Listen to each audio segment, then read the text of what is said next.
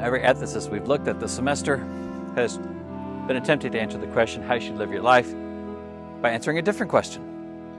Hume and Sumner answered the question, how you should live your life, by answering the question, how your moral beliefs justified. Glaucon and Hobbes answered the question, whose interests are most important. We had first reading, we had Epicurus in the first reading from Aristotle answer the question, what has moral worth? And the second reading from Aristotle answered the question, how do you acquire what has moral worth? And now we moved on to Locke.